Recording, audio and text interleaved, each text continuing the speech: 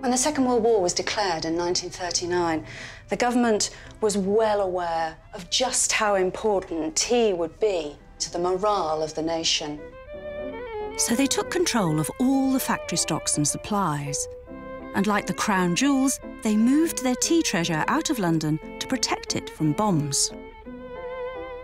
So when tea was rationed in 1940, there was about enough tea for each person to have 3 cups a day, so long as you followed the Ministry of Food advice that it would be no more than 1 spoonful per person and none for the pot.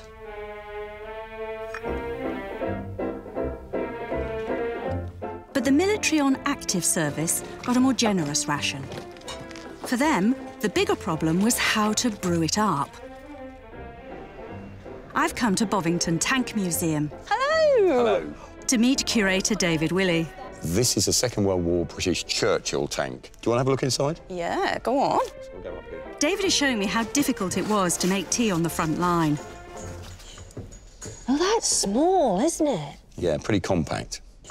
How many people would be in there, then? You've got a crew of 5, 3 of them. 3 just in this turret, 2 down in the front. Oh, my goodness, you packed in like sardines. The last thing you want to do in a space like that is to have a naked flame. You've got ammunition, you've got petrol in there, so you always had to come out to make cups of tea.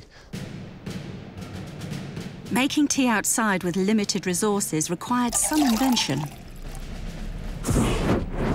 This is what we call a Benghazi boiler, and it's basically just a can full of sand, pour some petrol on, set it on fire, and you can see we've got a good blaze going. I can really see why you wouldn't be doing this inside a tank. No, and the minute any vehicle stops anywhere, somebody's starting that Benghazi boiler going so we can get a brew on the go. And there's in the letters and the diaries, guys actually saying, you know, our morale went up and down in proportion to the amount of tea we actually got. Really? You want to give it a go? I'll give it a go. See what Oh, comes out. look at that, lovely. All them lovely tea leaves. Oh, it's got a bit of a kick. The British thirst for a cuppa could be a risky manoeuvre. On June the 13th, 1944, an armoured squadron was destroyed outside the French town of Villers-Bocage. It's believed they'd stopped for a tea break.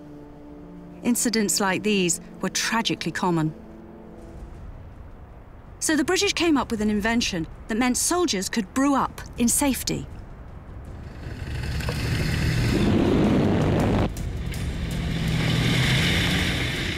So there's quite a sight coming towards you.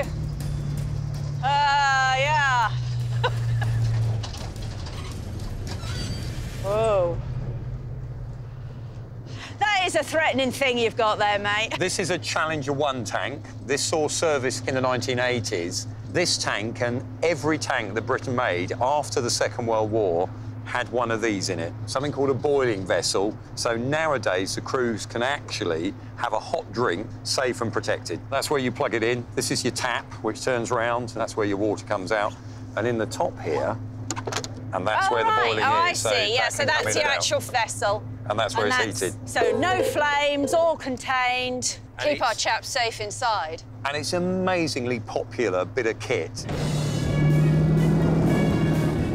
The British military gets through around 216 million cups of tea a year. And thanks to the boiling vessel, brewing up on the job is now a whole lot safer.